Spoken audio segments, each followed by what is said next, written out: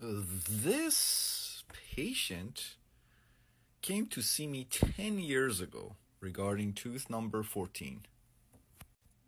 Patient said that she received a deep filling, and for the past few weeks, patient said tooth was very sensitive to heat and to biting, and pointed, of course, to tooth number 14. I examined tooth number 14 and diagnosed it as a partially necrotic tooth with acute apical periodontitis, and recommended a root canal. And here's the date. As you can see, it was 10 years ago when I saw this patient. Well, patient agreed, and we scheduled her an appointment for a few days later and left. Patient came back to our appointment a few days later and sat in the chair, and of course the girls got her ready and everything. I walk in and patient says, listen, I don't think I need a root canal anymore. I said, why? She said, well, my tooth feels great now, feels much better, and I just don't want to get a root canal. I told her, I said, listen, your tooth feels better. We diagnosed it as a partially necrotic tooth, so your tooth feels better because very likely now the nerves are completely dead. That's why the tooth feels better, but it's a false better, or false my tooth feels good. It's false now because you definitely still need a root canal. But again, you guys know me. I said, if you don't want to get a root canal, that's fine. I'm not going to force you, but my recommendation is a root canal. But yes, if you want to get a root canal, that's fine. And she said, no, I just don't want to get a root canal. And my tooth feels fine now. And she got up and left. I said, okay, that's fine. She got up and left. Again, that was, as you can see, 10 years ago. Well, she came back today, and look what's going on now. She's in a lot of pain. Patient said she got the root canal done somewhere else. She went somewhere else. She didn't know exactly when. I saw her 10 years ago. She was saying she got the root canal done 6-7 years ago, maybe, somewhere else. And tooth number 13 is gone now.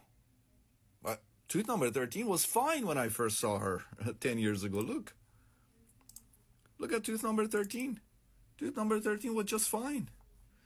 Well, patient says she got a root canal on that tooth, and then she still had pain, and then she had the root canal redone, and she was still in pain, and then finally they pulled the tooth.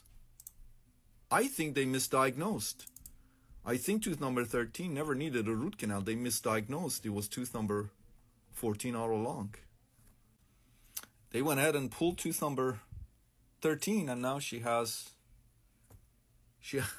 an implant there. And look what they've done to tooth number 13, okay? So again, don't rely on just one angulation PA. Take a look at what this dentist has done to this poor tooth, all right?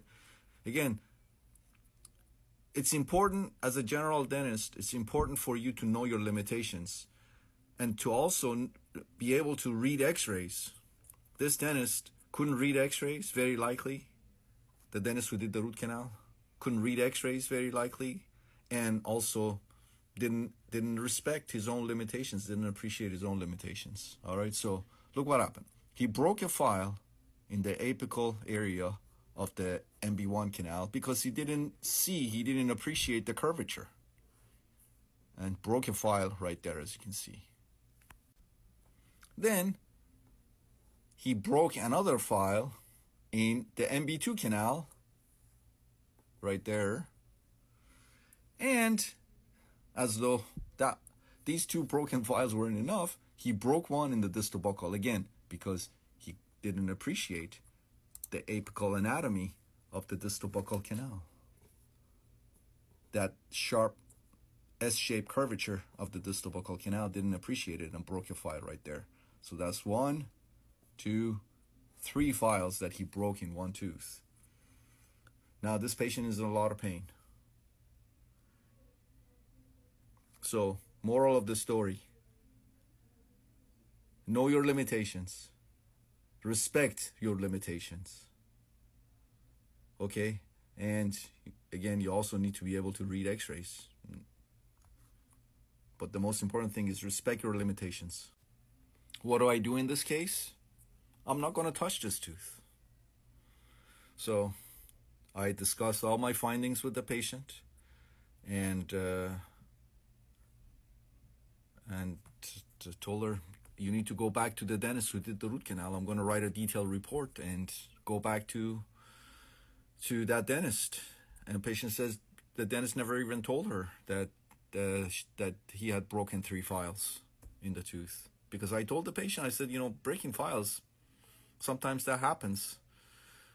But the most important thing is for him to have told you and then immediately referred you to an endodontist, someone like me. And the patient said she was never told.